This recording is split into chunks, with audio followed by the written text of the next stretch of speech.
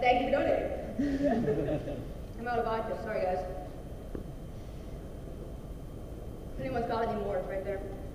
So, bushings are the lazy-ass bearings. It's just a low-friction piece of metal that you use, and they just rub up against each other. But they're less rubby than doing, like, just flat-out, like, aluminum on aluminum, like, don't, no, please, maybe Jesus Christ. All right, thinking things through the whole way. All right, so not all plastics play together nicely. This is Loctite with a non-compatible plastic. This was my friend's senior project. It was so funny. So when you're gluing plastics or Loctite, we're going to count that in as a kind of glue.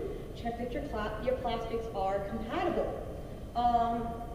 There's lots of data sheets on this. You will not derive it empirically. You will look it up online, unless you are crazier than me, and that's fucking impressive. Gearboxes versus momentum. If anyone's driven a manual car will know, if you're going with your autonomous code 100% forward and then 100% backward, that's going to be some funny shit. So, give yourself, the difference between theory and reality is much smaller in theory than it is in reality.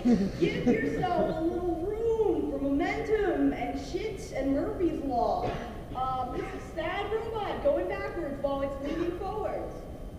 Oh, don't push robots.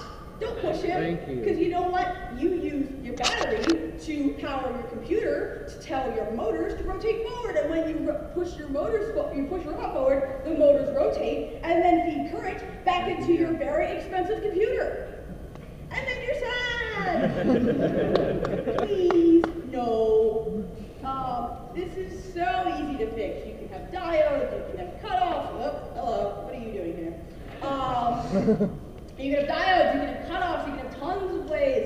You can have even a little shitty disengage. It just unplugs just a little, like jackknife switch that just unplugs the motors from the rest of the things, but please think about this. I have seen too much expensive shit die due to people not thinking about this because, robots are heavy and you don't want to carry them because you're lazy like me. All right, acknowledgements. I had to learn all of this the hard way. My mentors when I was in high school retarded. I'm amazed they didn't kill me. Former coworkers from NASA Ames LMR project. My very tolerant housemates. An IRC channel where I'm retarded. Hacker Dojo, and my college, which is spelled or pronounced Worcester. Or Worcester, the locals, not Worcester. This presentation is created commons by attribution, non-commercial, share alike. I am Katy Levinson. I live on the fucking internet. You should talk to me with corrections or whatever else or questions. I don't give a fuck.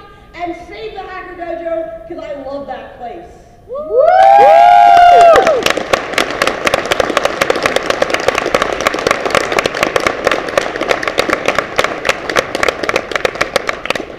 Ladies and gentlemen, do we have any questions?